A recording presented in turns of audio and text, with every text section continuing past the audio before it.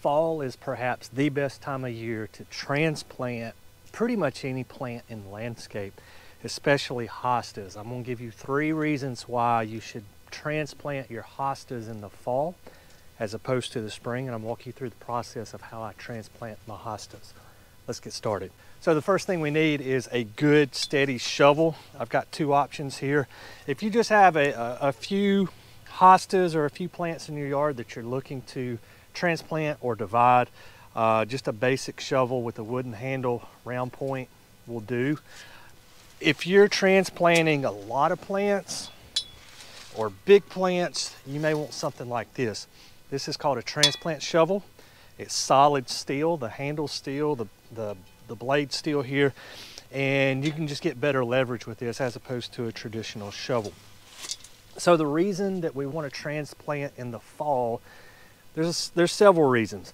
The first one is the fact that the leaves here in the fall, today is September the 19th, they've done what they're going to do for the year. They're starting to wither away, they're getting brown on the ends, and so leaves, their main goal is to grab sunlight and convert it into sugars. Those sugars get stored into the roots of the plants, and that process has happened already. And so we've got all these sugars stored in the plant. We really don't need the leaves anymore for the plant. And so that's reason number 1. Reason number 2 is when we transplant these, we're not going to have to be watering them near as much as we would in the spring. We're going to dig these up. We're going to put them somewhere else, either in a pot or in the ground somewhere else. And what we'll see is we're going to water it in really heavy one time, and I'm just going to leave it alone. If I was doing this in spring as the leaves are actively coming out, you're going to have to water this several times in order to keep it alive. Doing it in the fall, we eliminate the need for that water. The third is this. As we dig these up, what we're going to do is we're going to remove the leaf material from them. I'll walk you through that process.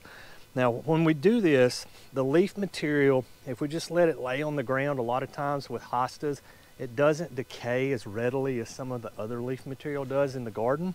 And we can have some fungal issues with that. It just stays in the ground, it doesn't decompose, it gets wet and moist and cool, and fungus just loves to grow on hosta leaves that are not fully decomposed yet. So those are 3 reasons that I like to divide and transplant my hostas in the fall as opposed to the spring. So when we start digging these up, these have really kind of outgrown their space. They're touching each other. I have a hydrangea here in front of me. I have a hydrangea here behind me, and the hostas are even starting to outcompete the hydrangea. So it's just time to divide some of these. And so all we want to do is just go around and dig a circle around the root ball. If you can go around the drip line of the plant, the outer edge of the leaf is what we call the drip line. That's ideal.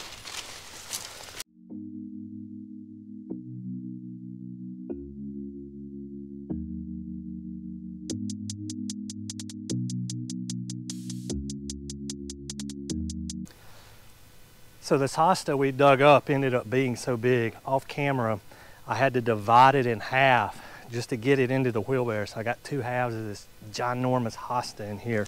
So I'm gonna pull 1/2 out, and it's still really heavy. And the first thing we want to do is going to be take a pair of pruners, and we're just gonna cut this leaf material back. So remember, I said earlier that the leaves have kind of done what they're going to do for the year. We really don't need this anymore. All the sugars are down in the root.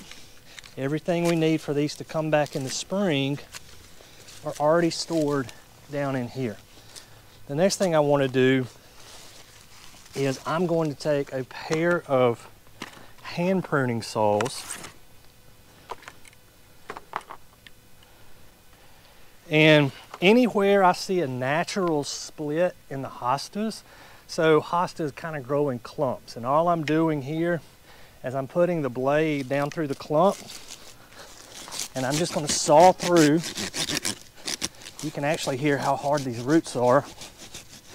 We're just gonna saw through right here.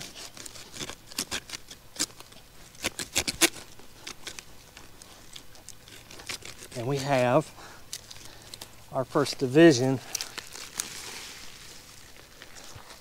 right there. So this right here will make a new hosta. And we're just going to continue that all the way through all these clumps.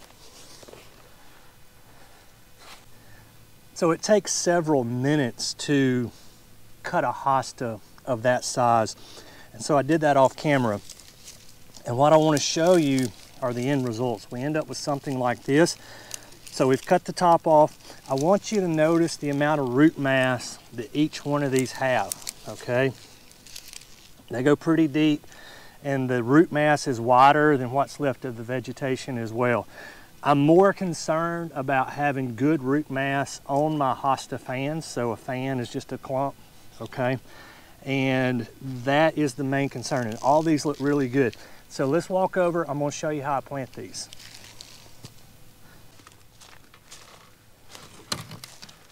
So we're in an area of the yard here that I've been slowly renovating. I've ran some drip irrigation through here.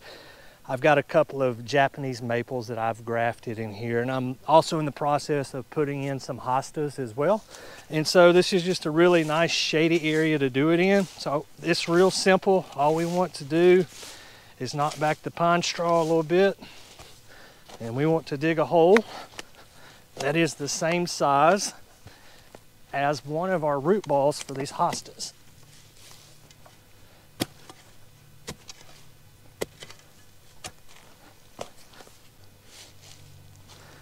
So now that our hole is dug, all we need to do is insert one of the root balls from the hostas and put the dirt back over the top.